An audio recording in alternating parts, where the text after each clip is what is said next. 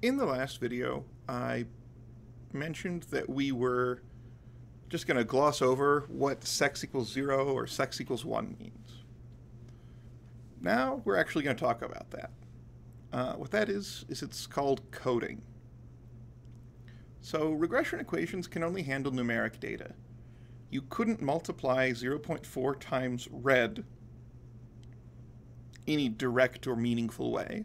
So instead you need to make a category, or you need to find a way to turn the category into numbers. Whenever you do this, it's called coding. There are different coding schemes available, and while the full dive into this is a little outside the scope of the course, I want to make sure that I cover some of the high points. First, dummy coding. Dummy coding is when you assign 1 to a treatment condition and 0 to all others. That's usually what it's referred to because it's common in medical research. But anything where you have an intervention that you care about and you are interested in knowing how different things are when you do something versus what they would be otherwise, where you have a kind of neutral boring at the otherwise, you can use dummy coding. So, because drug trials are a common example, I've got, let's try and predict if somebody gets cancer. I'll give the equation as 0.5 is our intercept, negative 0.1 times drug, plus 0.02 times age. So this will be what the formula is for everyone. In order to say, let's put in these drug and placebos, we get, with drug equals 1, it's 0.5 minus 0.1 plus 0.02 times age. So that'll give us 0.4 plus 0.02 times age. Compare that to the placebo rate.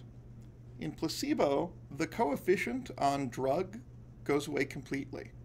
So that beta weight, because it's multiplied by 0 from being in something other than your treatment condition, it just gets eliminated and we ignore it. So that leaves us with 0.5 minus 0 plus the 0.02 times age. It's worth noting that this part of age doesn't change. That's the same in all cases. This case over here on what your intercept is, you start with an intercept that's the same, but you can, once you plug in the values for the code, come up with variants of it that have what it would be in different conditions. So everyone still has a 0.5 base rate, but you have a 0.4 rate instead if you're in the treatment condition, if you have had the drug. So that's what dummy coding is. 1 for the thing that you're changing, manipulating, your intervention, 0 for everything else.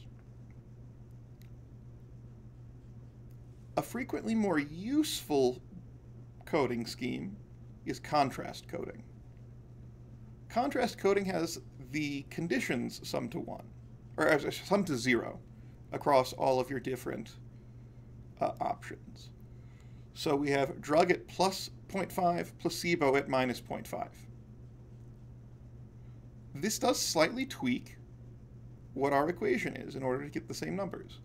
We now have an intercept of 0.45, and our weight on drug is 0.05. Now, this still gives us 0.4 as the base rate for if you are taking the drug, and 0.5 is your base rate for if you are not. Because adding and subtracting the 0.05 brings it to the 0.4 and 0.5 respectively. But now the 0 level here means something a little bit different. The 0 here would be, well, I don't know whether someone took the drug or not, so I'm just going to throw out that piece of information. So instead of making an assumption, I'm just going to try and look at an average or a typical person where that situation, or where I don't know their drug status.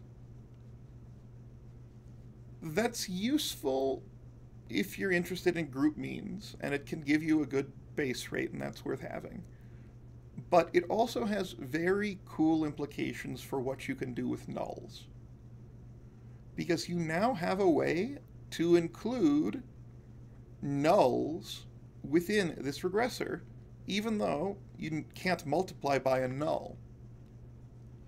So you can sub in any nulls with 0, or replace any nulls with 0, and then it just drops that part of the predictor out. It's an interesting and useful tool to have in your belt to be able to use those nulls in that way. The last type of coding that I want to talk about here is polynomial contrast coding. The big reason that you care about this is that sometimes you can use your domain expertise to make sensible subgroups. So, what is polynomial contrast coding? Polynomial contrast coding is when you have more than 2 groups. When you have more than 2 groups, you'll need a larger number of splits or codes that you'll need to make in order to uniquely identify rows. Specifically, you need 1 less than the number of categories you have. One way to think about this is if you were trying to put features out for who is the best college basketball team, well, they have a tournament to figure it out. It's got 64 teams that go into it. How many different games need to be played in order to figure out which one is the best? 63. 1 less than the number of teams you have. So, when you're making up all these different groups, there are an infinite number of ways that you can do it. However, you can use domain expertise or real-world knowledge in order to make some more interesting groups. So, what I've got as an example here is back to the Titanic data. I'm dividing passenger class, which is first, second, and third. I am dividing it into 2 different predictors that are going to be different features, factors, or whatever in our model. I have one that is called best and one that is called bottom. The best is a 2 if you're in first class and a -1 for everything else. And bottom has a 0 for first class. We're ignoring everyone in first class because they're already uniquely identified. So if I know what your score is on best, I don't need anything else to know what your score, or to know that your actual class is first. For bottom, I also have 1 for third and -1 for second. So now I'm now able to uniquely identify any row given a combination of best and bottom. And I have grouped it in such a way that I think first is different from second and third, and then I'm also interested in how is second versus third.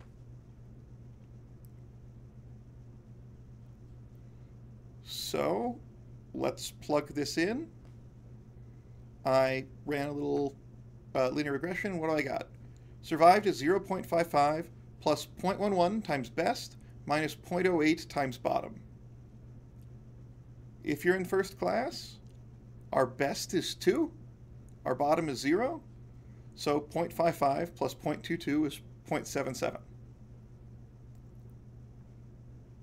Second class, same regression equation, has a -1 for best and a -1 for bottom. That gives us a prediction of 0.52.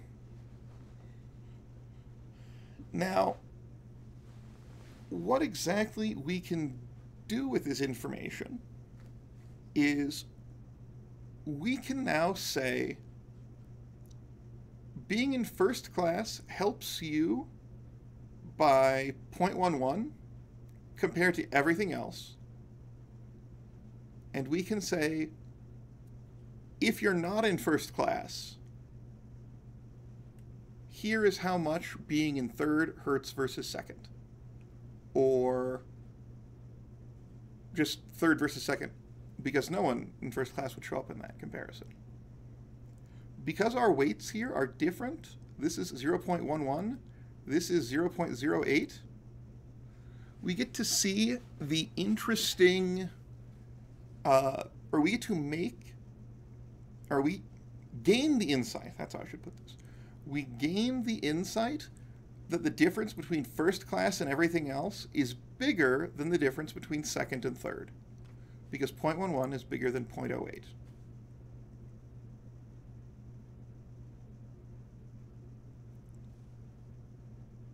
The last kind of contrast codes that I want to talk about are ordinal contrast codes. I bring these up because it's something that DataRobot doesn't really do as far as I'm aware. When looking at some of its models, they run a lot of one-hot encoding, and they'll run a lot of binning, but they don't have these sorts of codes in them. Now, as a quick refresher, what are ordinal data types? It's things where we know how to sort them, but we don't know how far apart each one is, or we can't perform easy math on them. So in this example, we know that the order of decks on the Titanic is A, B, C, D. But what's the difference between A and B? Could I add A together twice to get B deck? Could I subtract D from B to get B? No, there's nothing like that I can perform on here. But I can still sort it. Ordinal contrast codes are a way of saying, for your set of ordered data, what patterns does it follow? And how much does each new pattern contribute beyond what the previous ones did? So for deck, our first code is a linear code. It has the gaps between each deck are 2. So -3, -1, 1, 3, there's 2 between each of them. It's a contrast code because it still sums to 0. Now, if there was a linear effect of deck, your beta weight, or your coefficient on linear, would be pretty high. Next, it looks at quadratic. So quadratic are parabola shape. This asks the question, are B and C deck similar, and A and D deck similar, and is there a gap between AD and BC? So it's comparing two pairs of decks, but the question is being in the middle harmful or helpful? I would assume in our Titanic data, the coefficient on our quadratic is going to be pretty small. Being in one of the mid decks of the ship is not worse than being on the bottom of the ship. Last is cubic. There isn't a terribly sane interpretation of this that I can come up with in the context of our Titanic data, so just think of it as what's needed to make the rest of the math work out.